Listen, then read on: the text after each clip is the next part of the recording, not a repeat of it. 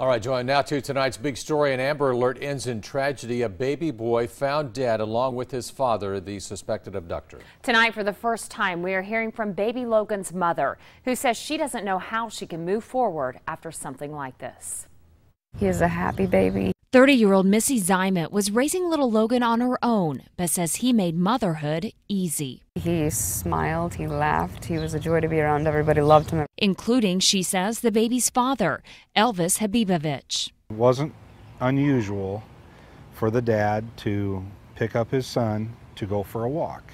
He would take him somewhere around the metro. That's how the day started yesterday morning. But when Habibovich didn't bring Logan home a few hours later, Missy says her mother's intuition told her something was wrong. He said he would have him back by 8.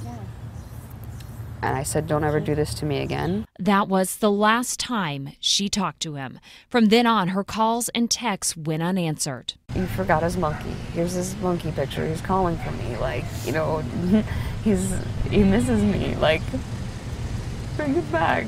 Right after Iowa authorities issued an Amber Alert for the pair, Missouri officials contacted them about a burned-out car matching the description. It was spotted in Grand Trace State Park, a remote area in Harrison County, Missouri. They had a hard time finding the scene because it had burnt out. It burnt long enough that it lost fuel and burnt out. While investigators search for answers, there's no question in Missy's mind what happened to her son. She says he died at the hands of his father. That man was a monster. He was despicable. He was, don't talk bad about the dead, but when you do something like that,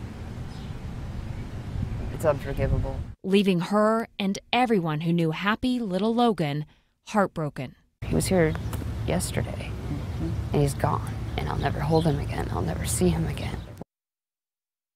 Missy also has an 8-year-old son. She says that all that he knows is that his baby brother was in a car accident and died. And friends are trying to help however they can. They've set up a GoFundMe to help cover for funeral expenses. And we put a link with this story on our app and at WOWT.com.